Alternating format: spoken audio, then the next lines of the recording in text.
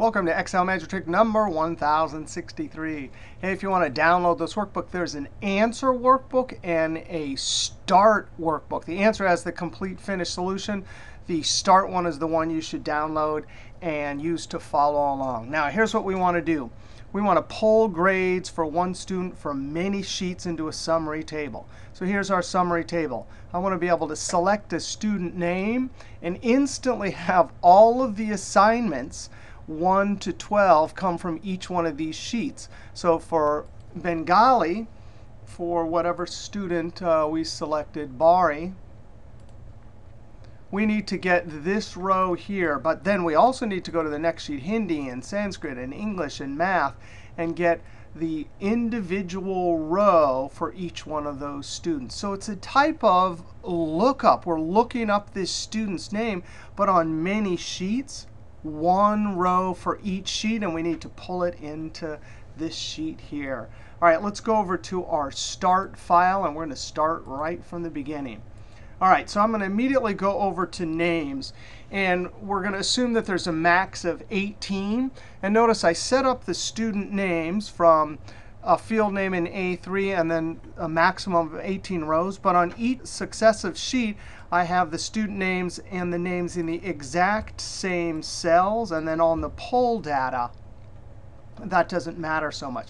So what we're going to start with is we want to be able to put a variable number of names with a max of 18 here, have all of the names show up here, and then also on our drop down over here, we need a drop down that will pick up any new names. Now, I actually forgot to delete this formula here. We're going to use this trick a bunch. It's called drilling through. So I'm going to show you how to drill through to delete, because on each sheet we have a column of formulas, and I want to delete them. So I'm going to click on the first one. Before clicking on the last one, I'm going to hold Shift to highlight all the sheets. That's dangerous, because anything you do now does it to all the sheets.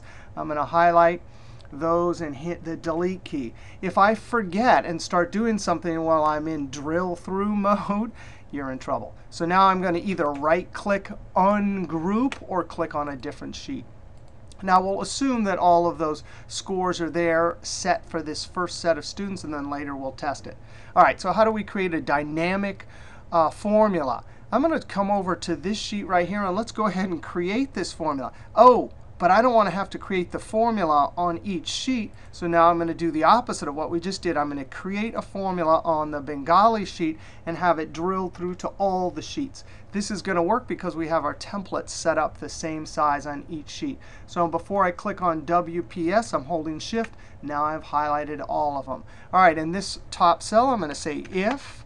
And now I'm going to click doing in the logical test, I'm going to click over on names to do a sheet reference and say, if that sheet, you can see names explanation point A4, if that's equal to double quote, that's the syntax for empty cell in essence. That's what we're going to look for. It's actually a null text string, a text string with 0 length, but that'll work. That test right there equals nothing will test. Right now it's got something, right, in the logical test, but now I'm going to type a comma. If it happens to be true, for example, when I copy the formula down to 17, then what do I want in the cell? Double quote, double quote. That's a null text string. That will show nothing. Comma, the value if true, well, I want that name right there. All right, up here you can see our formula, close parentheses, Control Enter. And it went into every single one of these. But before I go and look, I'm going to click and drag it all the way down. And so now on every sheet, if I click through, I'm still in drill through mode, right? Now I'm going to come over here. I'm going to click on names. That will also deselect. Now if I test this rad dude, right? So now it should come and it shows up right there.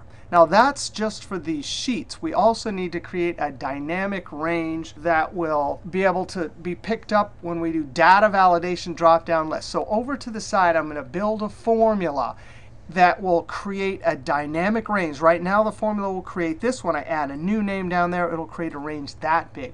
Now, we're going to create it in the cell. Then we're going to copy it, paste it, and go up to Formulas, Name Manager, and paste it into our dialog box so we have a defined name that we can use over on that sheet. All right, you ready? Equals, and I'm going to click on the very top cell. And then I'm going to type a colon and backspace, backspace.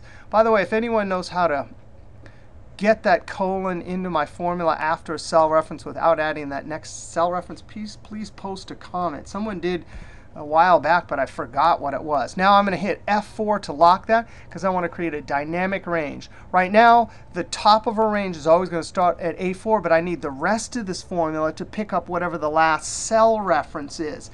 And I'm going to look up the last cell reference using the lookup function index. All right, so the array, it's just going to be this whole range right here. F4 to lock it.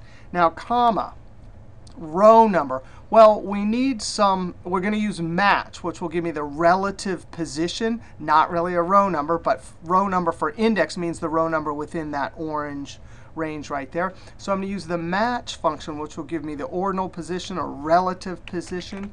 Now, I need to look up the last text item. And there's a few ways we can do this. We could put in double quotes ZZZ. That is, in essence, a bigger text string than any name. There's no name that's ever going to have ZZZ. That's one way to do it. Another way to do it is to use the last letter in the Greek alphabet. And there's a keyboard for this. You actually have to hold Alt key down and don't let go of it, and then tap 2, 3, 4. And then let go, and it puts the last letter of the Greek alphabet. I actually learned that from Hammy72 at YouTube. It's a great way to look up the last text item. By the way, if you have my book Control-Shift-Enter, or you're watching the DVD, or you're watching the series I'm posting at YouTube, I have a whole video, video number 13 on that DVD will be all about creating dynamic ranges. All right, so we're going to look up this huge last letter in the Greek alphabet within this range right here. F4 to lock it. Now, how does it get the last one? Because the last argument we leave as the first one, which is proximate match. And since that's the default, I'm not going to put it in. Notice the square brackets on the screen tip. That means if you know the default, you don't have to put it in. And I want to do approximate match. That's what will force this big text item to keep looking for some text item bigger than it. And when it can't ever find an item bigger than it, it just takes the last one. Now, the strange thing about match and index right here is if you highlight just the index part, it will obey you. It is going to look up the actual content of the cell. So if I hit the F9 key, it looks up the content. But by putting the index into the context of a cell reference, and that colon is the context of a cell reference, right? Because ranges go from cell reference to cell reference.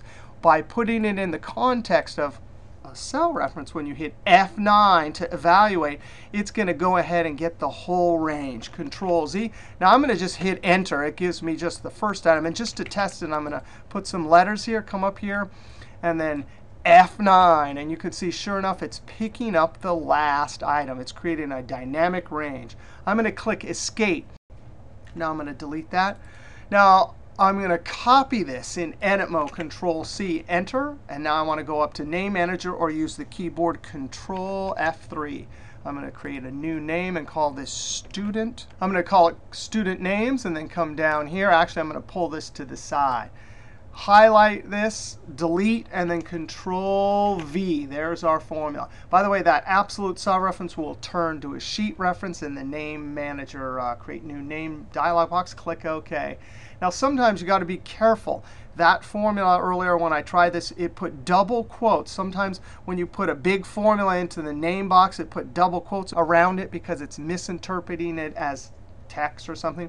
So check it. One way to check it is to click on this collapse button. And if you see the dancing ants dancing around the correct range, boom, you got it. All right, so I'm going to click Close. There's our dynamic range. Now let's go to the last sheet, Pull Data. And then in this cell right here, B1, Alt-D, L, Tab, L. For list, I want to allow a list. And the source is going to be, well, wait a second. I forgot my name already, so I'm going to hit the F3 key to paste names and double-click my student name. If you just were typing, you type an equal sign in student names, and that will work. Click OK. So now when I use this drop-down, the last one is that one. But let's test it. Come over here. So if I come to Pull Data and test it, sure enough, it's picking that up with a dynamic range. All right, so I'm going to delete this right here. All right, now let's go back over to Pull Data. We're going to do a formula here. And because we have all these sheet names, we need to use some sort of formula element that will create a table range. Now, there's a couple things about this. One is the reference here goes from B4 to M16 on the Bengali sheet. Here, the Hindi sheet, it goes, well, from the same range. So one part of the formula, it's going to have to create the same range each time, but with a different sheet reference. We will use the INDIRECT function to create a reference as text, and then INDIRECT will convert that reference as text to an actual range. The second thing is when we add a new name, so if I come over here and type something, notice now the range is not from B4 to M16. It's from B4 to M17. So I'm going to come over here and delete this. So what I'd like to do is, because I was thinking in advance, this is the same shape and size, or the names are going to be in the same position. I want to actually always look on this sheet, since this is like our source data sheet, and find the last row. That should be 17, 18, 19, right? Because, again, part of our formula is going to have to pick up that extra row. Well, it's always in M column, so we don't need to have a dynamic formula like using the address function that creates M17. We can just use an M in our indirect formula and then concatenate or join it to the last row that we find here. So I'm going to come over to pull data. In this cell, I'm doing a simple match function. And I'm going to use my same trick. Double quote, and then Alt 2, 3, 4. And there's our last letter of the Greek alphabet. Close parentheses, comma, and the lookup array. Well, remember earlier when we did it, we highlighted from here all the way down here. But that won't work because I want the actual row number 16. So I'm going to start in A1. I'm going to hit F4 up here. And this is that same trick. We want to do approximate match. So I'm leaving that off. Close parentheses, and Enter. So there is 16. All right, now we're going to create our range. So for each row, the VLOOKUP function, which is going to look up this name across all these sheets. But the trick to this formula is we are going to use VLOOKUP eventually, but each row has to have a different sheet reference, right? So that's where we're going to use the INDIRECT function. All right, so we have to create a reference as text. Well, we don't have any spaces in any of our sheet names, but just to be cautious, a single apostrophe is used if we ever insert a space for sheet names. So I'm going to add that single apostrophe. Not only that, but I have to put it in double quotes. So I hit double quote. Now I'm going to type a single quote and then another double quote. That's just a way of adding a single quote into our text formula. And I'm going to join it to this sheet reference name. And now I need to lock this, so when I copy it this way, it's locked. But when I copy it down, it's not locked. So I'm going to hit the F4 key 1, 2, 3 times. Lock the column reference, but not the row. Notice when I copy it down, A4 will move to A5. All right, so now we have that. We need to ampersand that in double quotes. We need a close apostrophe and an explanation. That's the syntax for sheet reference also. Now, it's always going to start in B4. Then we're going to have a colon and an M. And now I'm going to end double quote and join that to this formula that will pick up the last row in our lookup table, in essence. And I'm going to lock that in all directions. All right, close parentheses, Control Enter. It gives me just something ridiculous here, but we will highlight it all the way down.